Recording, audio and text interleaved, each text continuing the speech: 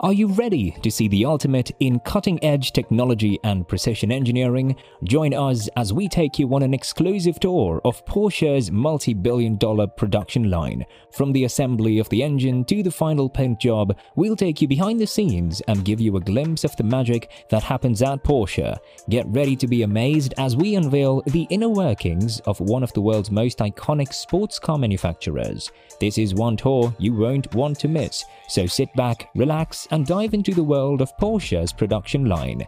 Today, Porsche Cars North America Incorporated (PCNA) revealed a new multi-million-dollar investment to expand its Georgia operations and North American headquarters. The new 33-acre development is situated next to the current 27-acre headquarters in the northeastern corner of Hartsfield-Jackson Atlanta International Airport. Hennessy Porsche North Atlanta and Porsche Atlanta Perimeter will jointly develop, own, and operate a separate Porsche service center as the first phase of the development, which will begin construction this month. PCNA will invest in a new Porsche Classic factory restoration facility and a track extension for the Porsche Experience Center Atlanta over the course of the following 3 years. Using Cuckoo robots, this section begins with the assembly of the automobile body. Body painting comes next, and the assembly line's quality check comes after that. The second section focuses on how the Porsche Panamera and Porsche Cayenne are made at a plant in Leipzig, Germany. The new Porsche 918 Spyder's assembly produced the third component. The fourth part, which depicts all the processes involved in making the Porsche 911 Turbo, is the longest and includes the front bonnet, the wheels, the interior trim, the seats, the saddlers, and the luggage. Current situation. According to Kjell Gruner, the current appointed president and CEO of Porsche, Porsche is dedicated to the United States and our American city of Atlanta. We believe Atlanta. By expanding their campus to provide speedier service in a special location near the busiest airport in the world, they have a fantastic chance to continue improving the customer experience. The Porsche Experience Center Atlanta, which has welcomed over 270,000 guests since opening in 2015, also begins a long-term expansion with this. They said, "We are happy to announce this next stage of development that paves the way for more economic activity in the area in conjunction with our 2 Atlanta dealers who will run the service center." The final manufacturing step and assembly of the individual Porsche 911 parts together is where she works, sewing seats inside the vehicle. As a result, the first finished Porsche 911 rolled off the assembly line in the incomplete final assembly hall back in 2018. In the first year of sales, 2020, Porsche shipped more than 20,000 vehicles, accounting for 7.4% of the company's total volume. So joining the 911 Spyder, Porsche Cayenne, and Panamera in Porsche's 6-model lineup, Porsche's plant has the capacity to build 20,000 vehicles a year. Porsche is investing more than $1 billion to market its first electric sports car, over $800 million of which will go toward a brand new facility. Procedure.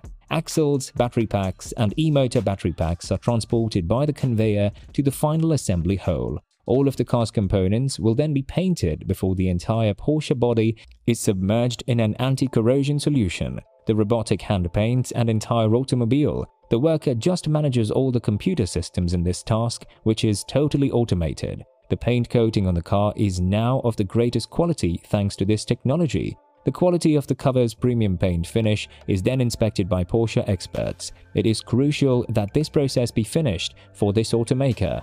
In this final stage of production, the interior is placed into the body while the doors are removed to be finished on a different line, combining industrial assembly and manufacture. The assembled automobile is transported to a new mode of transportation after the inside has been installed.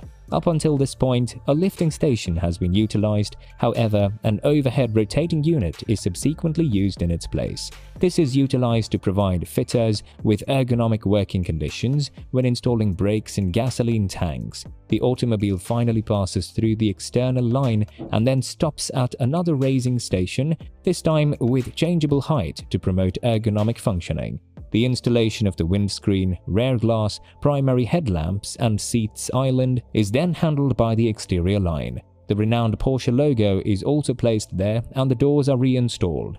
The Porsche is produced in this location, after which the wheels were fastened, a quality control test drive was conducted, and other finishing touches were applied before the Porsche was delivered to the showroom. As you can see, a lot of work is done by hand in the Porsche automobile plant, which is one of the main causes of the higher price of Porsche vehicles. Hybrid vehicles, axles, battery packs, and e-motor battery packs are transported by the conveyor to the final assembly hole. All of the car's components will then be painted before the entire Porsche body is submerged in an anti-corrosion solution. The robotic hand paints an entire automobile. The worker just manages all the computer systems in this task, which is totally automated. The paint coating on the car is now of the greatest quality thanks to this technology. The quality of the cover's premium paint finish is then inspected by Porsche experts. It is crucial that this process be finished for this automaker. Our employees have years of experience in dealing with alternative drive types. They can't wait to start working on electric vehicles in addition to our hybrid models, says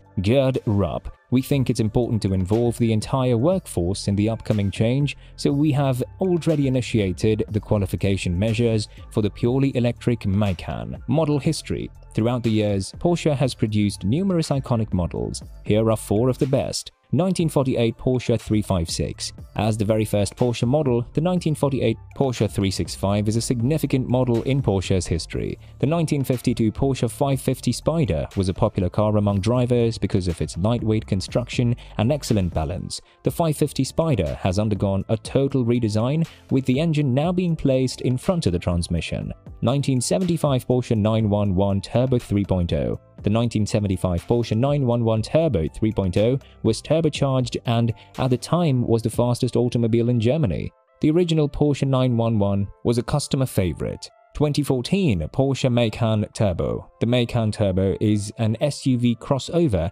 that is not only svelte and fluid, but also incredibly powerful, with a 2014 model's 3.6 liters V6 engine producing 400 horsepower. Other Porsche models.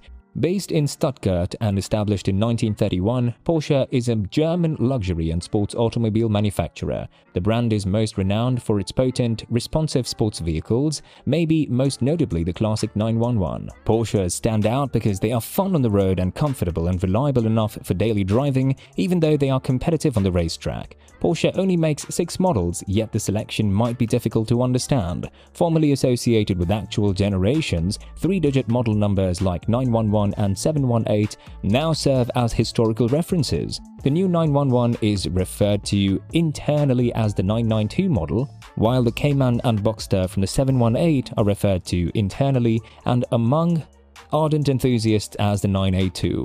And even though practically every Porsche now has a turbocharged engine, Porsche still offers turbo grades. That's it for this video. Let me know in the comment section what you think about that, and what Porsche car do you like the most.